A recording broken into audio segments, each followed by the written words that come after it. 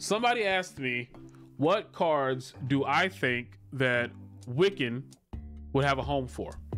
Is obviously Wiccan's coming out this he's coming out Tuesday. Basically his whole thing is, if you've spent all your energy this game, you get +2 max energy, right? So that's weird. So people are asking, where's he gonna be good at? And you know, like, is he gonna be good? Lots of questions basically. I personally, the first card that comes to mind with Wiccan, and some people kind of said he probably won't be the best, and I was kind of thinking, is potentially Havoc. So the whole thing with Havoc is that Havoc, after each turn, you lose 1+ max energy, and this game's +4. So I think Havoc could do a really good job working with Wiccan. Obviously, if you're spending all your energy, let's say on turn 4, because Wiccan is a 4-cost card. On turn 4, you play Wiccan down. The next turn, you play Havoc and a smorgasbord of other things. Well, then you're gonna have 2+ energy. So on turn 5, you're going to have 6 energy, which is good. On turn 6, you should still have 6 energy if you play all your energy, that is. You have to play all of your cards though. So you have to do that. That seems like it'd be good. Now, I will say this, with Havoc, it's always a little confusing exactly how he works, because Havoc takes the energy each turn. If you have 2 of them, if you have 2 Havocs, then you're gonna lose 2 energy each game. But basically how Marvel Snap works is each turn you get +1 max energy, right? So it starts off with 1 energy, then the next turn they give you another one. Well, Havoc says, I'm taking that other one they're giving you. So it's kind of like a math problem. It's each turn it's +1. Havoc adds in each turn -1. Well, if each turn, so it's like basically +1, -1, they cancel out. That means you're gonna have the same amount of energy that you had when you started that turn. It basically takes it away. Wherever you're at, you're gonna be stuck there. If you have another Havoc, it's gonna make you go backwards. So if you have Wiccan and you do the +2 max energy, I'm more or less curious about Wiccan, as in a sense of, it says +2 max energy, but is that going to give me the +2 max energy for the rest of the game? Because if that's the case, then you don't even have to worry about spending all your points the next turn, because Wiccan's giving you +1, the game is giving you +1, Havoc's taking -1, you're already gonna be a step above. You're gonna be fine. You're gonna be good. So I feel like Wiccan is going to be, you're gonna get +2 for the rest of the game, you know? And that's an on-reveal ability. So if you spent all your energy this game, +2 max energy. So it has to be, you have to have been doing that for the entire game. So somebody did just mention Quicksilver. You have to do this. You have to do this throughout the entire game. If you don't do it, then you're not gonna get what you want. So you have to spend all your energy. So I will tell you, cards that won't be good with this is gonna be stuff like Hope, Electro,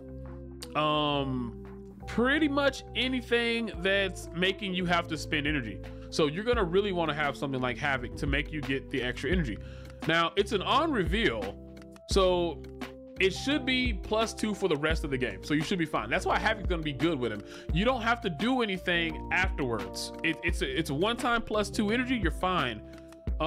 If you wanna make this even cooler, and this is just a suggestion. I don't know if this is gonna be the way you wanna do it, but you could also throw in cards like Wong. Wong is a 4-cost card. Basically, I'm sorry, I forgot about this as well. Because there are more than just 2 turns. So you're gonna also want to throw in Domino. Domino is gonna be a 3-cost card that you get every turn 3. You know you got something to play on turn 3. So Quicksilver, turn 1, turn 3. Turn 2. Domino. Domino always on turn 2. I'm sorry, not turn 3. So it goes Quicksilver, Domino. You hope you have a turn 3 card. If you have a turn 3, then you're good. You know, you're fine. Now, Wiccan is a 4-cost card. You have to have a 3-cost card. If you don't have a 3-cost card, then it's obviously not going to work, but you're hoping you're going to get it. We'll look at some 3-cost synergies after this, but Wiccan obviously is going to come on turn 4. If not, you can lay down Wong on turn 4, and then on turn 5 you play Wiccan. And I'm assuming that if you play Wiccan down on turn 5, even if you don't spend all the energy on that turn, you should still get the buff of 2+ energy. But in this case, you'll be getting +4 extra max energy for the rest of the game. Even though it's only going to be on that last turn, I don't even know if it's going to be that worth it, but maybe you don't have Wiccan yet.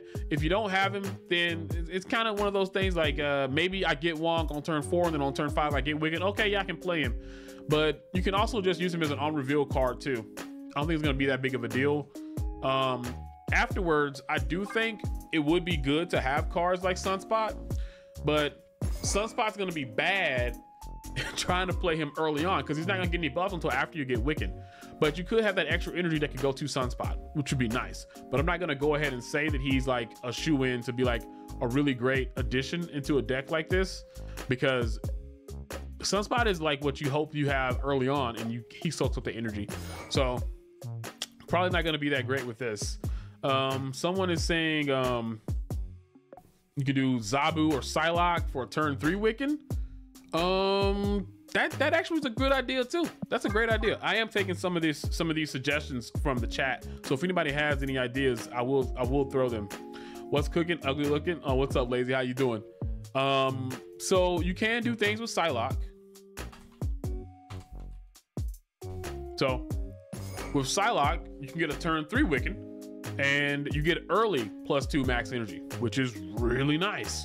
You go ahead and get this thing started pretty fast, which is what you want. You want this out as fast as possible, you know? And you can also do that same thing with Zabu if you like as well. So here's the thing, that's a lot of synergy, right? What are you gonna wanna do with this? Well, there's a few things you can do. You can obviously go for a ramp deck. So you can look at the 6 drops. There's plenty of 6 drops you want to throw out early. Maybe a Sandman ramp even, but I'm just going to look over a few of the 6 drops and kind of go over them. You can probably do stuff with, obviously, stuff like Magneto. You can throw in She-Hulk if you want to. Have some... Once you get this all set off, then you can start doing She-Not stuff where you're soaking up energy with Sunspot. Then on the last turn, you're going for She-Hulk into Infinite, stuff like that. You can do Alioth. So many different options you got, man. There's a ton of options. It really comes down to making sure that you do have Quicksilver and Domino so that you have a higher chance of having something to do on those later turns, because you're pulling in more cards, so you know you have a chance to get a 3-cost card and then hopefully get Wiccan. So that's kind of what you want to do. Y'all think he won't work if you float a little energy? If you float energy, he will not work. That is his main thing. You have to have him. You have to. Yeah, so we need to have power. I do think, because Havoc is a 0-cost card, you could throw in Ravonna and then go for like a Ravonna, Mystique, and then Iron Man type deal. You can do that. I love doing Ravonna, Iron Man, and Mystique. They're just really great. They're really great cards to throw down.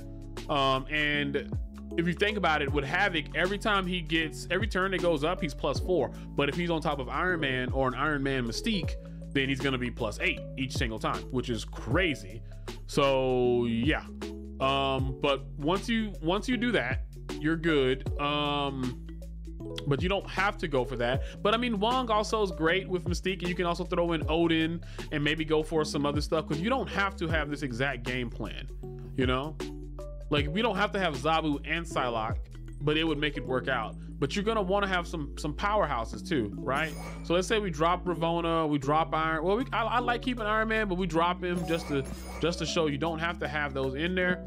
You can definitely just go for some big power cards and go for like Alioth early. Like I said, She-Hulk, stuff like Infinite, because you're gonna have tons of energy. And at this point, if you get this far, if you want to add another 1-drop, then I say sure, go for Sunspot. You can lay down Sunspot, and even throwing in Sunspot early sometimes can be okay, because let's say for instance you go for Sunspot here and you know you're going to be soaking, right? fantastic.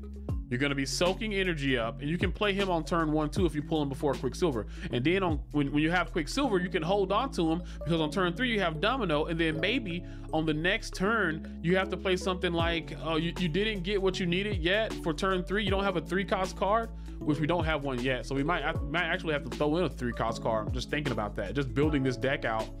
You're probably going to have to go with something like Quicksilver and a 2-drop, you know.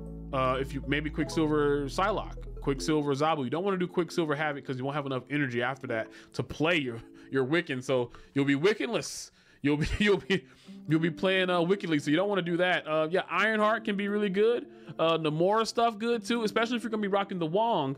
And like I said, Wong is not really necessary, but it could come in handy because you want to have different play routes, right? When you're making the deck. So you have Wong, and Wong is gonna be there for when you don't have Wiccan in your hand, and you can go for other plays. You play Wong, in the next turn you can play Mystique and something else. I don't know, but having these big cards does help. If you want to, you can go for I wouldn't go for a high Evo deck necessarily. You could do that, but your Hulk is not going to be getting any power because you're not going to be not spending power. So probably not a really good move to make. But you could go for a Red Hulk, which is more on your opponent, to them having to spend all the energy, which that could work out too. But all in all, I do think Wiccan's going to be a really cool card and have a lot of synergies with other things. So all you really have to do is have this shell. I do think Havoc's going to be great for him because Havoc's a good card, but people just don't like playing him because of that energy consumption issue, right? But you can throw in Havoc and also throw in well, let's say we get rid of these cards right here. Throw in Havoc, throw in Iron Man, throw in Ravonna Mystique. You got lots of stuff going on. Go ahead and throw in Ironheart as well. That's a good card and also going to be discounted with Ravonna. You can get a lot of power with this. And if you do it early, you can still throw in Odin for a last ditch effort play. And somebody mentioned Nomura. You can do a Nomura build with this as well, especially if you're having to play Quicksilver first, and then you're having to play Domino, and then you can play the rest of the cards in other locations and do what you need to do. Only problem with that is that it is a very restrictive play style, and it's going to be a little bit convoluted, especially with having Wiccan. Like, what's the point of having Wiccan? You know, because you're not going to be able to play Havoc anywhere unless you want to play Havoc. Well, you can't even play him late, so you have to do it. So Nomura probably wouldn't work out that well, but I do really like the idea of having the deck that is just based around Iron Man and whatnot, making Havoc decks a little bit better. You know what I mean? I think that'd be good. Maybe Agent Coulson, Nick Fury. You could do that too and throw in Quinjet, see how it goes. But when it all comes down to it, I think that those decks with Nick Fury, Quinjet, and whatnot, the RNG based on them, it's like you're just telling people just throw cards in the deck. You don't know what's going to happen. But I would say that if I was to make a deck, for Wiccan, this is what I would do. I'm definitely going to have in Sage. I'm going to keep these cards that I already have in here. Sunspot, I'm going to drop just because I think it is a little bit more, what do I say? A little bit more situational, and a little bit, you're really hoping that that's what you get. But we got to have Quicksilver. We got to have Domino. And I think Havoc is a shoe-in as well. Magic, just to keep the turns going, because that's a whole lot of extra power on Havoc if you do that. Now, we have Wong, we have Sage, but I'm also going to throw back in Ravonna, Iron Man, Mystique. Those are my cards that I would be really excited to play with. If you want to, this is where I would go after this. You can do Dr. Doom if you want to, but what I personally would like is you can go for a I was thinking about, what's her name? Cassandra Nova. Just because we need some 3-drops that we can drop down early, because we might not always get what we need, and we need to. It's the turn 3 that's gonna really suck for you. The turn 3 is really what's gonna suck. I think that we can get a good amount of lateral power with all this right here. I think we need Zabu. I think we need Zabu because we wanna hope that we can get Zabu or Psylocke so we can get a Wiccan. Now, one of these cards is gonna have to be taken out regardless. So, because we have to have space for Wiccan. So something's gonna be gone, and it's probably gonna be Cassandra. Because we can either extend the turn on turn 3 and hope to get Wiccan on turn 4, or we can play Zabu on turn 3. But either way, I like this build, and I think dropping Cassandra is good. Basically, it's this, and you can kind of choose around what you want to do. Yeah, Zabu to Wiccan would be good. Zabu into Wong is also okay. Because imagine this. You Zabu, you Wong, and then you drop down Wiccan if you get him. Now you're going to have +4 max energy throughout the game. And that is fantastic. You can obviously do some substitutions if you want to. If you don't want to do the whole Ravonna build with the Sage, the Iron Man and stuff, you can do that. But I personally believe that this is going to be a good deck for Wiccan. If you want to have some other big cards, you can. But I think this is good because you can definitely take the, like, let's say we take these out. If we take all those cards out and even take out Wong, because we don't need Wong anymore, right? I still think we're going to need a 3-drop besides Magic, but you can go for some big cards. You can definitely do Infinite, She-Hulk. Let's see, because I'm just looking at big cards right now. Dr. Doom.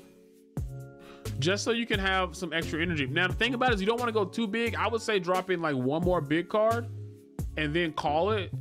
Because what'll end up happening is you will have these big, you have so many big cards that you have a less of a chance of pulling the cards you need to actually get it, you know?